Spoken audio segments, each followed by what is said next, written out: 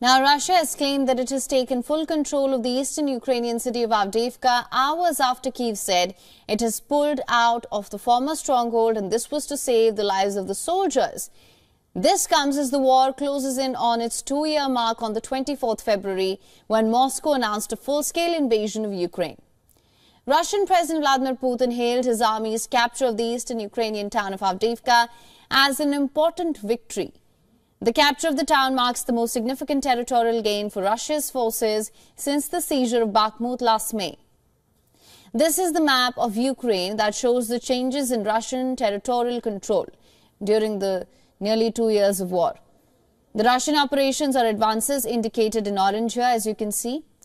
Kyiv had earlier announced its withdrawal from the town, which it said was taken to reduce military casualties at a time of stretched resources. Ukraine's 3rd Assault Brigade released footage showing the movement of servicemen under fire in Avdiivka. Пацани, за цей будинок! Вхід з двору в підвал! Вам Старлінк дали? Да!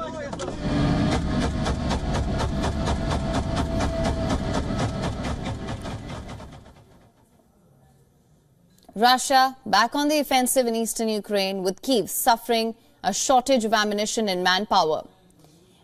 Russian rocket fire killed at least 2 people in the eastern city of Kramatorsk, which is around 20 kilometers from the front lines in eastern Ukraine. Meanwhile, addressing the gathering of politicians, diplomats and military officials from around the world at the Munich Security Conference, Ukrainian President Volodymyr Zelensky urged allies to plug an artificial shortage of weapons that is giving Russian forces the upper hand on the battlefield. He added that the stalled US aid was imperative. President Biden, on the other hand, has assured that he is confident that Congress will renew war aid. I spoke with Zelensky this afternoon to let him know that I was confident we're going to get that money to keep that country from being overrun by Russia. You know, there's so much at stake. I learned, I watched the television the other night, and one of the other Republican candidates saying, I've never explained to the American people why NATO is so important. NATO is critical to our survival. Ukrainian Foreign Minister Dmytro Kuleba, who also attended the Munich Security Conference, said that he had discussed the prospects for peace with his Chinese counterpart Wang Yi. This was also part of a long-running bid to bolster relations with Beijing. Kuleba said that he had discussed Ukraine's plans to hold a global peace summit, which Switzerland has agreed to help stage.